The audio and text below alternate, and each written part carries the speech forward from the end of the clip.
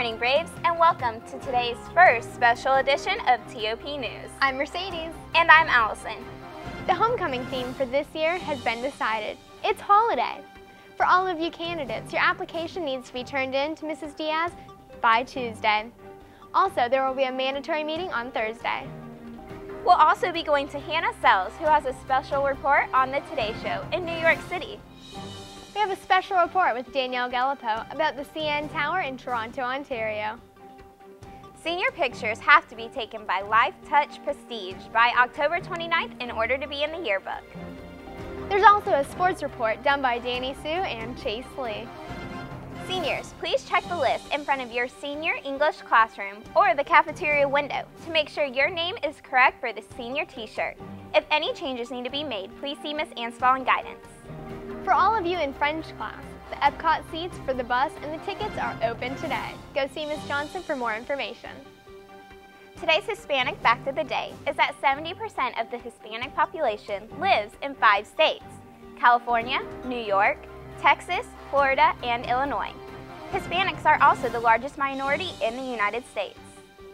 For all of you first-time drivers out there, make sure to take the data class. You can take it online from the school's homepage, or you can pick up more information in the guidance office. Now stay tuned for the rest of this episode of TOP News. Wherever you are, whoever you are, wherever you are, whoever you are, wherever you are, whoever you are. Hey, hey, I just told ya, riding with my top down and my jury on. Hey, I'm just getting my hood on. I'm just doing my thing. I'm just doing my. Mercedes, have you ever been to New York City? No, but I totally want to go. Me too. What do you want to visit the most?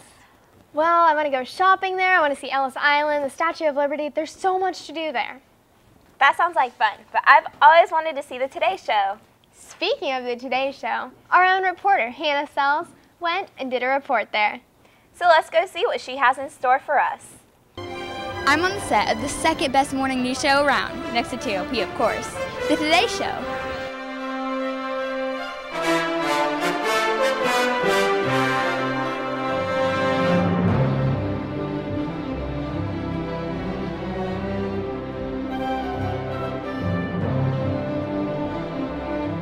It's been a favorite among viewers for over 10 years. First premiering on January 14, 1952, that makes the Today Show over 50 years old. It attracts millions of visitors each year so they can peer into the windows of a live broadcast. As you can see, my family and I are about to witness the show, so I'll be signing off for now. For TOP, this has been Hannah Sells.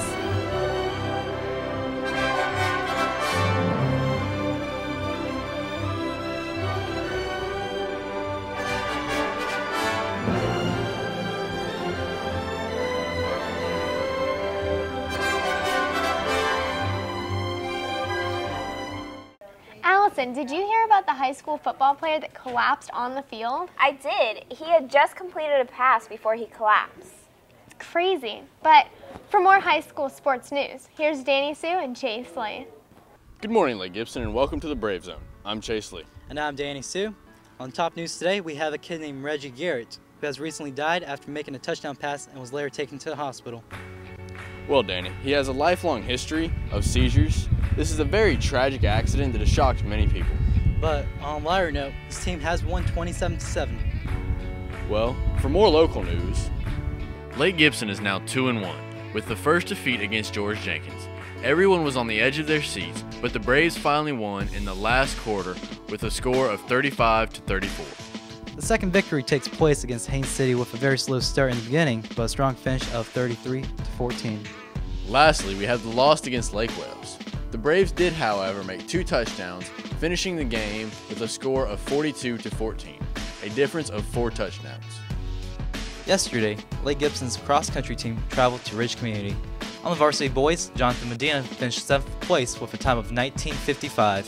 On JV boys, we had Brandon Bauer placing 2nd with a time of 21:25. 5th place, Tyler Post with a time of 21:47. 9th place, Anthony Perillo with a time of 23:10. 17th, Preston James, 24:56. Overall, the JV boys placed 2nd On JV girls, we have Cheyenne Matthews placing 4th with a time of 28:26. The team travels to George Jenkins on Tuesday night for the Lakeland City meet. Well, Lake Gibson, we're looking for another victory tonight against Ridge Community High School. So we hope to see you out there. I'm Danny Sue. And I'm Chase Lee. Finish strong, Lake Gibson. Last week, Danielle Gallipo did a special report from Niagara Falls. And today she has another special report. She is in Ontario at the CN Tower. Let's see what she has to say. The CN Tower is the world's tallest building and Canada's most recognizable icon. However, once the Dubai Tower opens, it will become the second tallest building in the world. The CN Tower is located in the heart of downtown Toronto. And speaking of downtown Toronto, about 2 million people each year come to the CN Tower to see Toronto's breathtaking views. This building is a whopping 1,815 feet and 5 inches tall. Some things to do while you're here in the tower is eat in the 360-degree revolving restaurant, walk on the glass platform floors, and look at the great views. Next time you're in the Toronto area, make sure to stop by the CN Tower because it is definitely a once-in-a-lifetime experience. For more information on the CN Tower, you can go to www.cntower.ca. Daniel Gallipo reporting for Takeover Productions.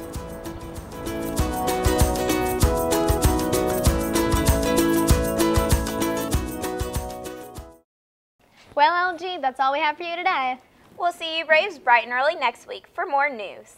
Make sure you come to the game tonight. It's a home game, and we're playing Ridge Community. I'm Allison Leslie. And I'm Mercedes Young. Stay classy like Gibson. Always thinking something more.